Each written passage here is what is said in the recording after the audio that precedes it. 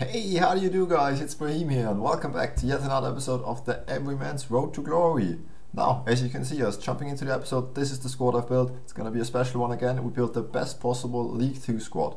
As we go through it straight away, the idea is, of course, we have the silver objectives and the silver lounge and the silver beasts, or whatever it's called, to unlock the team of the week Kean and a lot of packs as well. And so we figured we built a silver squad. I had a look around what best possible squads we can build, and the League 1 squad was one of the League 2 squad was one of them. Obviously nothing too special, as you can see, non-rare silvers all around, very low rated, but it's still a set of silver players. Put some chemistry styles on them, put them in the formation where it gets the highest average rating per position per player. That's why Clark, for example, who's only 65 rated, though despite us having 66 rated players and even a couple of 67 rated players sitting on the bench, we didn't put him in because he's a high rated CDM for that position, but he starts out as a center mid. I'm not going to into too deep, but yeah, that's basically the squad. The exciting players are coming down the wings. Sadly, they're not going to have that much impact going forwards, just because we need them to defend a bit, because our, you know, when he has three at the back, I tried it before to just let them stay wide and let my CDM stay back. Doesn't quite work out. We have a striker in at that cam spot because he's very good rated for it, and we have the big man up front, the best player of our of the team, the star of the team, of course, Jamille, an inform player from Forest Green Rovers. 59 rated is space card, and his inform got an insane stat boost. Look at those physicals, 90 something strength, and yeah, I'm hoping for him to make the big difference for us. And also we've got Ewan Doyle. Ewan Doyle shouldn't even be in the squad because there actually is a bronze player who starts out as a central attacking midfielder. His name is Gareth Evans, and in terms of rating per position, so if you would move him up to a striker, he would be a 67 point something rated striker, and Ewan Doyle obviously isn't being 66 rated because he has got such high shooting stats. I had a look at the player in real life. He has a good goal return for a cam. I didn't look at any highlights or anything, but not sure if he warrants those kind of stats. Not sure if they really thought about it, but he would be a way higher rated striker than he is at cam, and I really would have loved to have him in because he's got that 81, 82 pace and 81 physical as well, so very nice stats. Would have linked up very nicely with Jamille. Sadly, we have to go with Ewan Doyle, who doesn't have any really impressive stats. Fun fact about Ewan Doyle, though, he was actually last season in League 2, not playing for Bolton back then, but it was Swinton, I do believe, Swinton Town.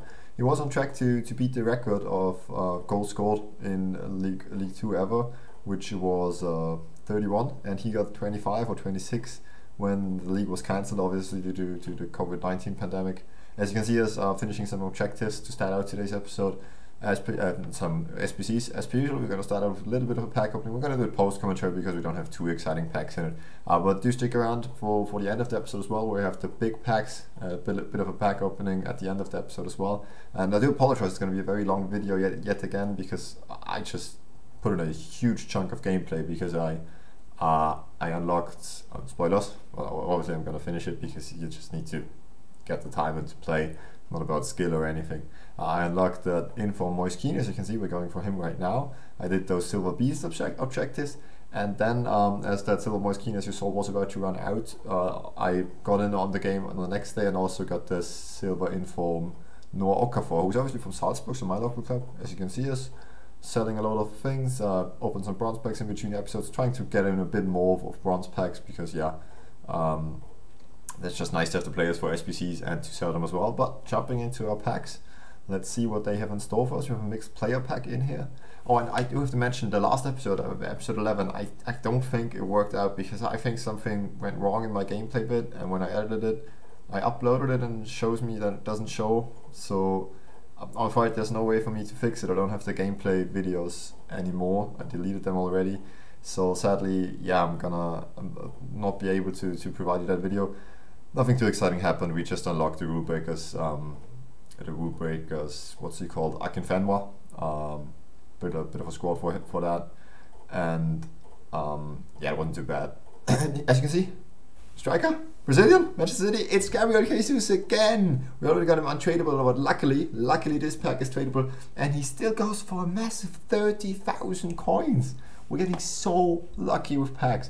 That basically pays for Jamille. Exactly. I just wanted to mention that the silver informs, all of them are going for are extinct. So it took me quite a while to get Jamille Matt in to the club. He did show up for 30,000 coins. I'm going to keep him around because I do think silver informs are still extinct, because I think there's only one hero card around right now in terms of silver informs. That's why they're not really being put on the market, and you need them for objectives a couple of times. You should just unlock the silver objectives, the silver team of the week players you can get through the silver lounge, but not everybody has that time, so they try to go and buy just some silver team of the week players. So I'm gonna hang on to Jamille Matt, because I'm not sure, he might just drop down if next week you have 2 silver informs in packs, but there might also be a case of him just the price range is being up, because like EA can't keep those silver informs extinct for the rest of time. So quite interesting to see what will happen there. As you can see, the rest of the packs didn't really yield us anything too impressive, but I mean, we got a 30,000 coin player from a pack where I really wasn't expecting it. But when you get boards here, it's going to be Bosnian striker Roma, and it's going to be Edin Dzeko. In fact, I think the 3rd time this is this series now, and a load of other good players as well. So yeah, we're very happy with the kind of packs we had, and you know, really quite like this rhythm we've got going. Just starting out, finishing a couple of SBCs, jumping in with some packs. And as you can see, we jump into the gameplay, but I'm just going to let this run in the background and just give you a bit of an overview about the history of the English Football League 2. Just, you know, for something else, a bit of trivia, because like it's not too interesting me commentating over the gameplay anyway. So from what we know of the English Football League 2, it's, to the best of my knowledge, I haven't checked this in its entirety, it's the lowest tiered national sports league, so on a national level, which is still a fully professional league. Like that's the lowest one in the world, I do believe. You know, like it's the 4th tier of English football, which is annoying because it's called League 2. There's also loads of second divisions throughout smaller countries, which are called the First League or League 1 or whatever. In Austria you have that. It's just way confusing. I don't know why you do that. But anyways, English Football League 2 is, to the best of my knowledge, the lowest tier professional sports league in the world. It was introduced in the 2004-05 season, replacing different version of before, and I don't think too much changed, not too sure about that. And funnily enough, Morecambe is the longest serving club within the league, getting promoted from the National Conference back in 2007 and never getting promoted or relegated out of it, which is quite a long time, I do believe, 13 years for a club to be in this kind of walk-through league, where like there's loads of relegations and promotions going on, with 4 clubs getting promoted each year, with the 4th promotion spot being played out between the 4th and what's it going to be, 7th place team for the promotion playoff. And there are also 2 teams relegated into the National League. And as for clubs in the Football League 2, there are currently 3 former Premier League clubs, which are quite interesting to talk about. It's Bradford City, Oldham Athletic, and the unfortunate case of Bolton Wanderers just getting relegated following them almost going extinct last year. But they did stick around. They did sign a couple of good players, including our striker Ewan Doyle. And they are looking to manifest themselves back in the English football leagues, not dropping down to the national leagues. Haven't started too well this season. I think they're towards the bottom of the table, but with only 2 teams getting relegated, you'd fancy them to stay in there. There are of course 24 clubs in the League 2, as in every English football league, which is the Championship, League 1 and League 2. And yeah, some other interesting teams include, like I mentioned, the Premier League boys. But we also need to shout out some new clubs on the block, which includes Forest Green Rovers. Not both of those clubs we're going to talk about. They're not really new in the sense of being founded recently, but recent success. They're currently sitting in the promotion zone, and they are since 2015 the world's first vegan football club. And they also aim for climate neutrality with eco-friendly like areas and facilities. The stadium, for instance, is alongside travels to away games and stuff. So it's a very cool project, very interesting, and seemingly very successful. They only got promoted to the League 2, I think in 2017, or it was 2018, I don't know. And they have been looking towards the top of the table ever since. And you saw, I think we had 1 or 2 players, maybe even 3 players in our starting 11 from Forest Green, including the star man, Jamille Matt. So shout out to them, incredible project. Their hometown, as the hometown from Forest Green Rovers, Nailsworth, is the smallest town ever to host its own football league club, and the entire civil parish of Nailsworth is just about able to fill the 5,100 capacity stadium of Forest Green Rovers. So even if everybody came to their game, they'd only just about fill the stadium. I don't know how much they sell it out by, but yeah, very cool project. And the second highly interesting team, probably even more talked about, is Salford City. Now this is a club, I think, on the outskirts of Manchester, not sure about the exact location. And it rose to prominence in 2014 because members of the Manchester United class of '92, Nicky Butt, Ryan Giggs, the Neville brothers, and Paul Scholes bought shares of the club alongside a Thailand businessman, or I don't know who exactly. That's not interesting to us. And also David Beckham joined the project, buying 10% as well in 2019. All of them own 10% each. And the other 40 are then owned by the Chinese or Taiwanese or whatever businessmen. Yeah, but judging by those guys joining in, it seems like an inevitable rise up the league is inbound. But when the club got promoted to League 2 just last year, and it's the first time ever hitting the heights of professional football for Salford City, despite existing for a long time already. But you know, with that rise seeming inevitable, you just never know if it's really going to happen. They put on an aim in 2014 when they took over the club, talking about being in the championship in 15 years. And you know, I quite like that. It's fairly realistic, not too over the top, not too unrealistic, and a good aim to work towards. Now they still have about 9 years left to that, 2 promotion left to get there. So not sure if you're gonna get it, but they seem to be spending money wisely and in good areas, and probably are gonna get there, I would reckon. But you just never know what's gonna happen in football, and if these guys are really gonna stay around, keep supporting the club. Yeah. Also, we go into some records.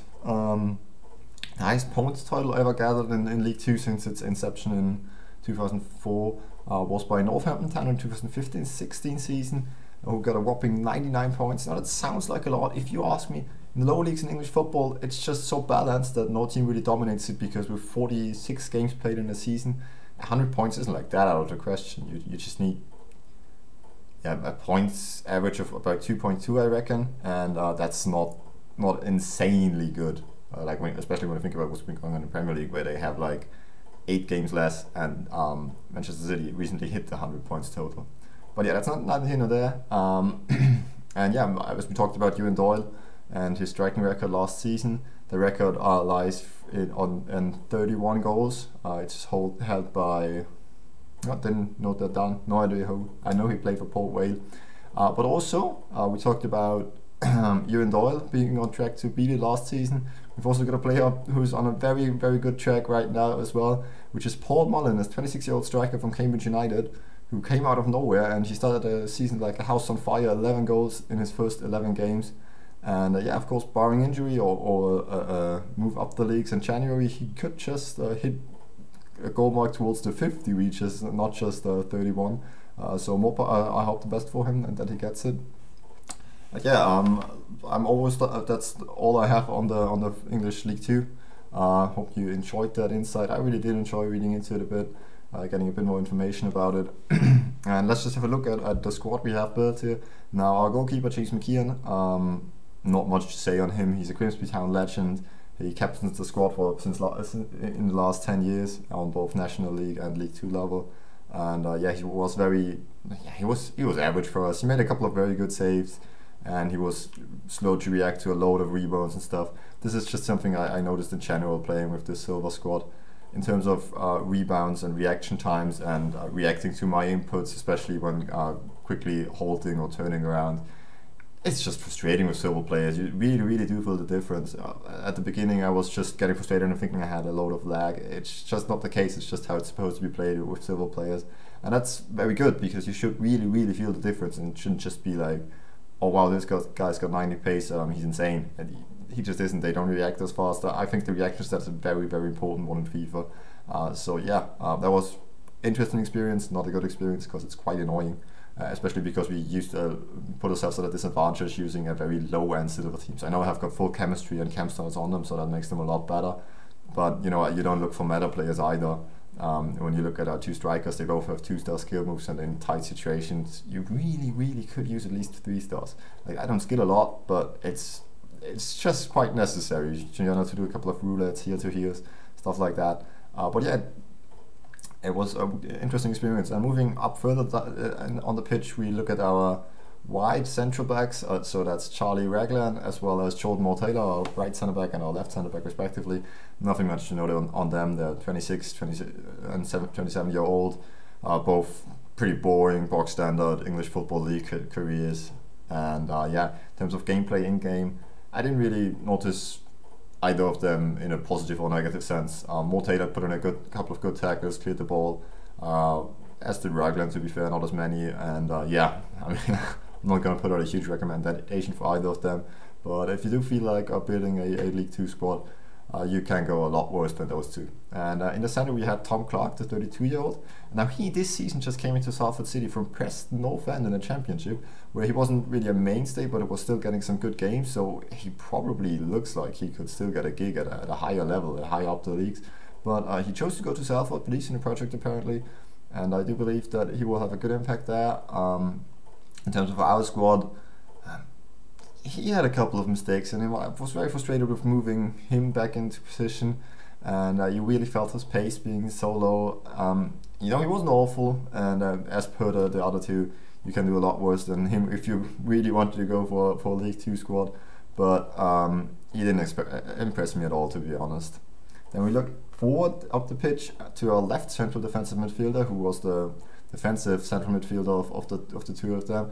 And this is a very interesting case, because this is Chase Spearing, and Chase Spearing, the 31-year-old, was a Liverpool youth product back in the day, and he's the most valuable player according to Transfermarkt we have in the squad.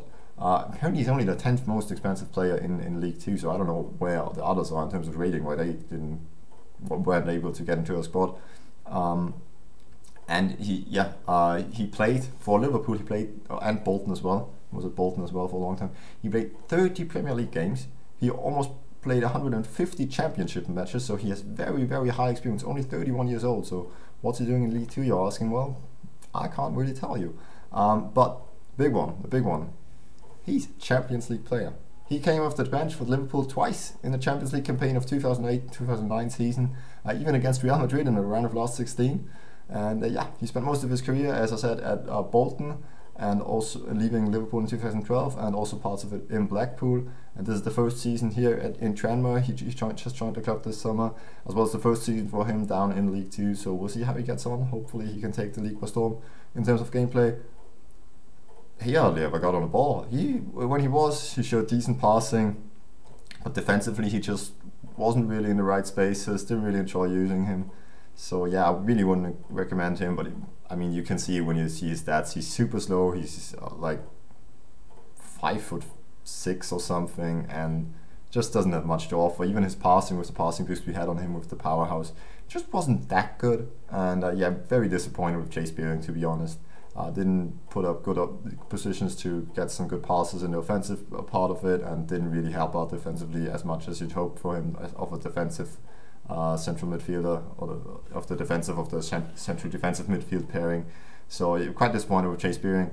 But moving on to Ollie Clark. Ollie Clark's a bit of a curious one, because he shouldn't really be rated 65 at all.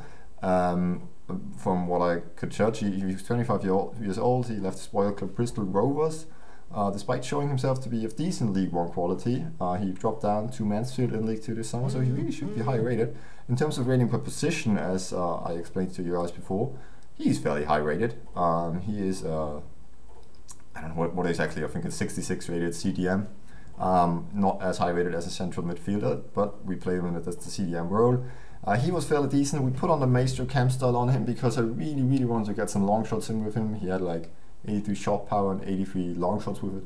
Whenever I did get a long shot off with a free shooting lane, it was a good hit, but I only did so 2 or 3 times, and that was over, I don't know, 20, 25 games. I cut out a couple of games because, well, I'm poor at this game, and I take a lot longer to finish those objectives than I really should. So I don't want, like, I'm torturing you with like 20, 25 minutes of gameplays anyway today. I don't really want to push it too much. So yeah, moving on up the pitch to the wingers, we have and for the wingers, I just like to mention, it's a bit annoying because they really needed to help out defensively a lot, so we didn't see much of them because they actually were the most exciting players of the squad, both over 80 pace, very good dribbling stats with that engine cam style. Just didn't see much of them. When we did, I really enjoyed getting in behind with them and dribbling with them, especially with Bruno Andrade on the right hand side. But as for Callum Harriott, he is the only international we've got in the squad.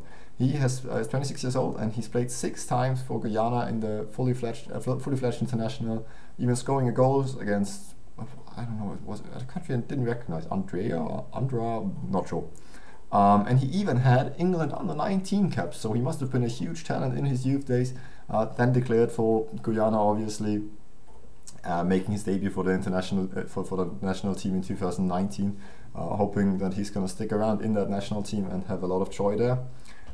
He has played at championship level at Charlton and Reading for most of his career, but recent performances in recent seasons he really dropped off, and joined League Two Colchester last summer in 2019. And starting this season, not too impressive last season, but starting this season, absolutely on fire. He's got 6 goal contribution in the first 9 games already with 3 goals and 3 assists. So more power to him. And in terms of gameplay, as I said, 0 stamina, 0 defensive stats. Still had to help out defensively just to get the bodies back there, and didn't really have much of an impact in going forward. The only thing he did is that he scored that long range goal, which we desperately needed against that professional AI opponent, with a very poor team on squad battles, just to get those objectives done. So that was at least something. But other than that, I didn't really notice him at all. And as for Bruno Andrade, his partner in crime down the right hand side, he's a 27-year-old Portuguese winger. He sounds a lot more exotic than he is because he spent all his career in England. He came through the QPR, the Queen's Park Rangers Youth Academy, and joined Salford City this summer. And he has thus far shown himself to be way too good for the National League, scoring 40 goals in I think a season, and not really good enough for any of the English football leagues. He has had a decent League Two season in 2018-19, was poor in League One last season with Lincoln, and back in League Two. Let's see if he can finally get it in the football league, down in the football leagues as well. We move on to Ian Henderson, absolute legend of English football. The 35-year-old striker is a Norwich City Academy player, a pretty box standard English lower league career, except for a 3-month stint and what's it called, Ankara Gücü in Turkey, which apparently ended prematurely. I don't know why. There was probably some misunderstanding or he was unhappy there. Yeah, the contract didn't get fulfilled, and he's still going strong in the English leagues at 35 years old. As this season dropped down from League One Rochdale, which is having quite a big impact for them still, and joined Salford, so another statement signing from Salford City. And he started very nicely too with 6 goals and 2 assists from his first 10 games, so it looks like he can take the league by storm and hopefully get Salford to push up towards that upper reaches of the table, despite them sitting in the table right now towards promotion zone. Moving on, we've got striker Ewan Doyle. Already mentioned him in terms of his scoring record last season, and he's only here because we can't use Gareth Evans, the bronze player. He wouldn't even be in the squad if we could. He was decent for us, and he just joined Bolton this summer after having an insane scoring record for Swinton as well last year. Not too impressive for Bolton yet. That might still come. They're still a struggling club, you'd have to say. But yeah, he hasn't got off to a bad start. He scored 2 goals, I do believe, starting out the season. And in terms for us, he was all right, not too impressive, whatever. Before we move on to the informed player, Jamille, just a quick mention for the bench. No one really impressed me too much. No one has really a big interesting story or anything. I'd just like to mention that super pacey winger, it's 90 pace and 70 dribbling Elliot Senior. Looks like a very fun card. Didn't have as much choice just because I couldn't get my wingers involved as much as I was hoping for, but he's got like 90 plus pace, 70 plus dribbling, which is insane for any silver card at 65 rated. He's only 21 years old. He doesn't have much of an end product about him, so that's something he really needs to work out. But he is one of the most exciting players currently within the league, in League Two, and he hopefully has a bright future. And you know, when we do our Road to Glory career mode this year, we just might sign him. A couple of those players I'm really interested in getting in. Even Gareth Evans, just playing him at striker because that'll just push his rating up. But we'll have a look at that when we get there. And finally, big shout out to Jamille. When I was playing the games, I didn't even really notice that he was that good for us, but I think he scored like 80% of our goals. Like, he's got loads of headers, got into good positions, had powerful strikes in there. I'm very happy, and he could really, like, he could push players off the ball and really show his strength. What a player for us, like, insane. In terms of real life, he's 31 years old and just joined Forest Green this summer. And he got an inform for, like, the inform we're using obviously, for scoring a hat-trick against Scunthorpe. Other than that, played fairly average, as he has done throughout most of his career in League 2 and the National League, most recently for Northampton, or Newport County it was. And yeah, but in terms of gameplay, utterly insane. So happy to have him in. And as we can see here, he just scores a goal for us in the Silver Lounge back again, trying to unlock that Okafor card. And yeah, as I said, I did enjoy my time with this League 2 squad, I'd have to say. At the beginning I was not really getting the tactics right. It does take a lot of time because these teams are very tough to get to work. I base it on getting the highest rating, average rating per position. And that most of the time turns out to be a 3 at the back system because there's not that many high rated right and left backs. And so you kind of need to get either your wingers defending or your CDMs defending properly, so that you have basically 5 defenders or 5 defensive players. Whenever you get your CDMs, central mids, to defend, either they're just not there as much as was the case with Chase Baring, or as well it means that you're just giving your opponent the space in the midfield because there's no one just pushing them throughout the center of the park. So I had to push the right midfielders back, which meant I didn't really have them to counter down the wings.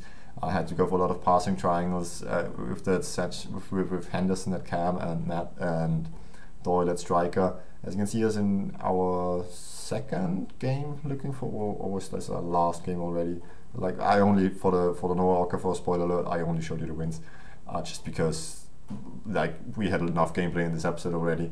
I didn't want to bore you too much, but do stick around. As I said before, we still have a couple of packs to open towards the end of the episode. And yeah, where was I? Don't remember. Exactly, we needed to put up a couple of passing triangles. Towards the end, I played a bit of more calm game and not as much counter-attacky. And that helped me get the wingers involved, actually, just because they had the time to push up the field. And as you can see, that's a very nice passing combination, and crossing it in with Harriet into Jamille, who scored for us to make it 2-1. So yeah, like, if you guys are looking for a silver inform just to get some objectives done and you can't get anyone else, Jamille isn't a bad option, I'm telling you. He's insane in terms of physical presence, and he's got a good powerful shot on him as well. Obviously I had the Hunter Campbell and 10 and max chemistry on him, so that was a bit of an advantage on my part. But if you can't get anyone else because they're just extinct, do go for him. He's a fun card, I really recommend him. Quite enjoyed my time with him. And yeah, then this has to be the last game. That was a cracker of a game as well. Let's have a closer look at this one. I don't know why he had that centre back and right back, and the right back and centre back, I don't know, it was a mistake by him, whatever happened there. And here we go, he goes down the centre of the park here in the 8th minute, plays it into Lex, who hits it into the far corner and who 1-0 down early. And usually when I go 1-0 down that early and don't really feel like I have this guy under control, and as you can see, I didn't really have him under control, going 2-0 down in the 30th minute, I would quit out just because it's just not worth your time. It's just friendly, you're not going to get much from it unless you have other objectives to do in the friendly as well. But I did stick around in this one because he was just very poor defensively. He was accompanying so many men forward, and I had a lot of good opportunities. Failed to make good use of them until the 44th minute, where Ian Henderson put us back into the game at 1-2. And as you can see, 50th minute and into the second half we go. He plays another 1-2, gets his pacey man in behind, and Hani Mukhtar puts it into the far corner. And it's 3-1 to our opponents, and it looks like an uphill battle from here. You know, I've only scored 1 goal until this stage, even though I should really be doing better.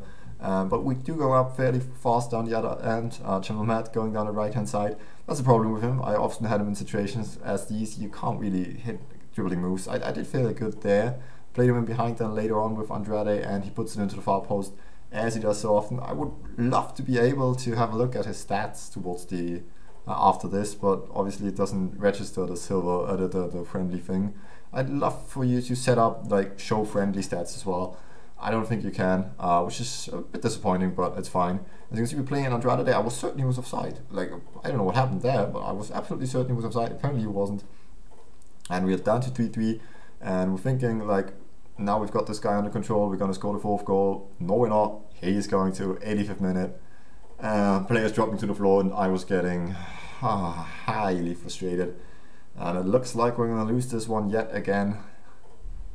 Spoilers. Why not? As you can see, Senior on off the bench, dribbling down the right side. I said he didn't do much for us. He did there. Just in the right moment, coming up big, plays it into Doyle, who scored some important goals. So not many goals, but important goals, and in towards the latter stages of games. And he also assisted Williams here, played in Williams in behind, who gave the cross into Jamille. And from here on out, I defended horridly. He had a lot of good opportunities, but luckily my goalkeeper was just about able to keep him out, and that sees us finally finishing today's gameplay part. As I said, I did enjoy it. Got frustrated at a couple of times because I put myself at a disadvantage using such a low-end silver team. But yeah, that was quite enjoyable, and as you can see us claim all of our objectives, our rewards. We've got silver stats Noah Okafor in here now. I'm very excited to have him because, like, look at his stats. He's got 88 pace, 80 dribbling. I didn't notice about him, but apparently he's a very he hits the gym a lot. He's got, what has he got for physicals? Is it 88? Or is it 80? It's 80, but he does have like 90 strength. Insane card, one of the best silvers around, maybe even better than any of the other ones we had before him. So very exciting to be using him in the near future. And yeah, that'll see you at the end of this part. See you for the packs at the end of the episode. Sorry, still going on. So then, boys, as you can have a last look at the squad we used this episode, I'm just gonna quickly show you. Can I show you in player stats? Yes, in a nice way. Stats of our players. As you can see, it obviously only cuts the squad battles games in which I performed horrendously. But as you can see, most of our players played 10 games. Jamille getting 11 goals in those 10 games, the absolute star of the show today. And did anyone else get? Okay, Harriet got 2 goals. And Doyle very nicely, 4 goals, 4 assists. And yeah, very good contribution off the bench from Williams as well. It was a good impact sub for us. Other than that, nothing to write home about, to be honest. Senior getting 2 assists. Sadly, not able to see the stats of the friendlies, which I really would like. But yeah, this is obviously the squad we used. Let me just get in the player we actually would have needed to use to make this the best possible League 2 squad around. It's Gareth Evans. I finally got him off the market. It was quite a tough thing to get him off the market, not costing 3,000 to 8,000 coins. And let's just compare him to the striker we would have replaced him. As you can see, 81 pace for Evans, even better shooting at 68, better passing, 1 less dribbling, and 11 more physical as well. He would have had those 3-star skill moves, high work rate. I really would have loved to use him. What's it in terms of size? 6 foot in terms. Yeah, he just would have been so much better all around.